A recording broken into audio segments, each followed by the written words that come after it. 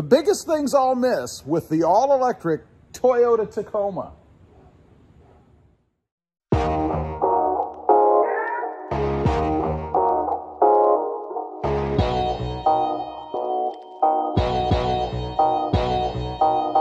Well, good morning, everybody. How are you today?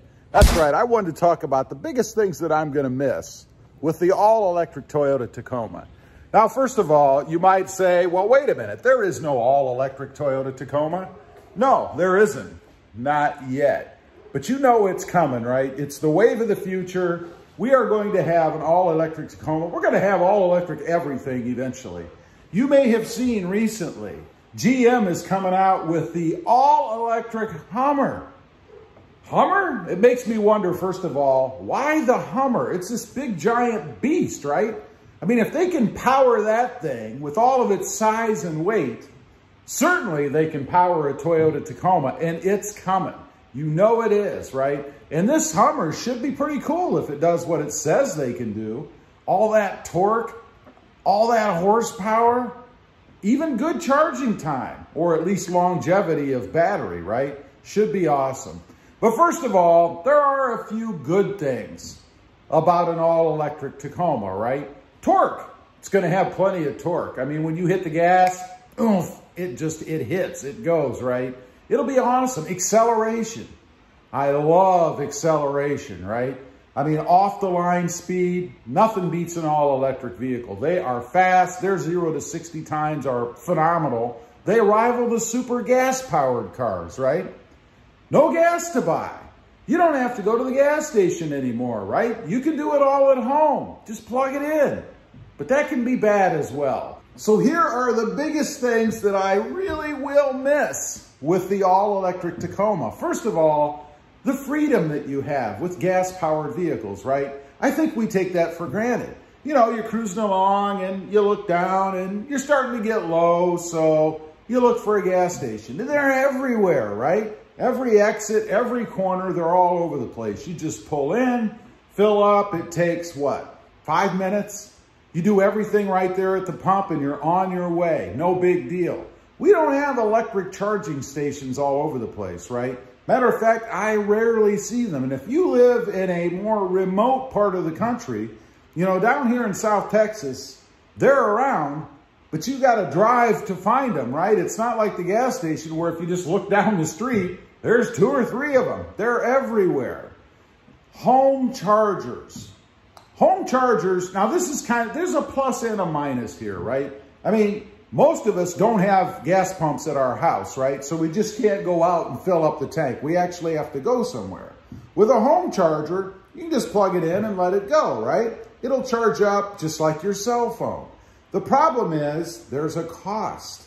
There are a few costs to that. You know, you have to have somebody put one in, right? And if you go with one of those high-powered, fast supercharger jobbies, they're not cheap. It's going to cost you a bit of money to do it. You're also going to have to pay somebody, an electrician, to come out and run the wiring and set that thing up. That's assuming that you have the capability to be able to hook one up. Where are you going to put it? You know, you're going to limit yourself in your garage. If you're like me and you have a garage, which I don't now, but I have in the past, sometimes I put my vehicle in different places. Once you have that home charger set up, that's it. It's got to be there because it's got to be near. Unless you have a cord that's like, you know, 80 feet long where you can reach it from your neighbor's house, you got to be able to plug that thing in. Sound. This is the biggest thing. Sound. You're not going to get anything unless it's artificially included or added to the vehicle, right? You're not going to get that V8 grumble, that sports car grumble, that nice throaty exhaust on your truck. You're not going to have that with an electric vehicle. You're going to hit the gas and it's just going to roll.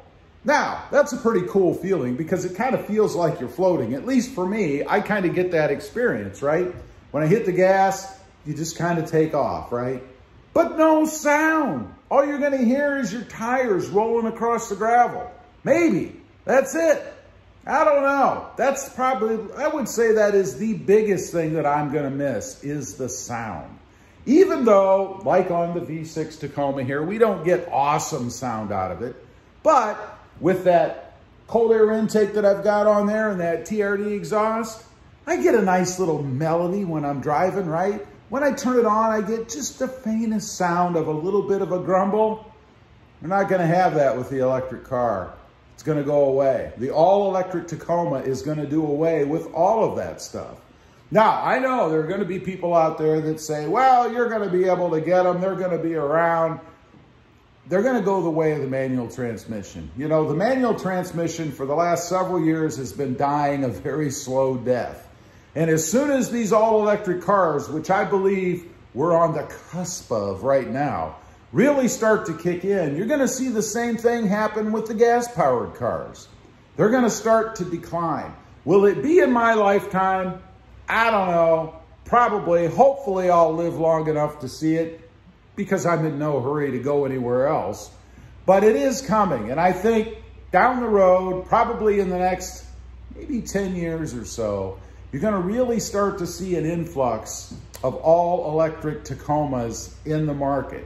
You know, the next gen, they're already talking about hybrids and even possibly a fully electric version, and they're gonna have to do it to keep up. I mean, when you have GM coming out with an all electric giant Hummer, you know it's starting to head towards mainstream, and they're all focusing on that. Now, let's be realistic here. Dyno fluid doesn't last forever, right? It's going to deplete, it's going to be gone at some point, and we're gonna have no choice. Is the all-electric Tacoma the answer? Probably not. A lot of people, a lot of reports that I've seen out there kind of state that the electric truck or the electric vehicle is just an intermediate step to the next level.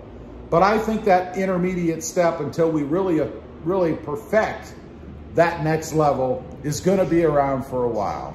So anyway, those are the biggest things that I'm gonna miss with the all-electric Tacoma. Leave a comment, let me know what you think. Are you vehemently against an all-electric Tacoma? You know, really, except for the sound and the time that it takes to recharge, I don't know that it'd be a bad thing. Let me know what you think. Also, real quick, if you haven't before, check out my other channel. It is RobMotive JT, all about my 2020 Jeep Gladiator. Don't forget to click that notification bell so that you don't miss out on any upcoming videos. And do me a favor, smash that subscribe button on the way out. Thanks for watching. Stay safe out there.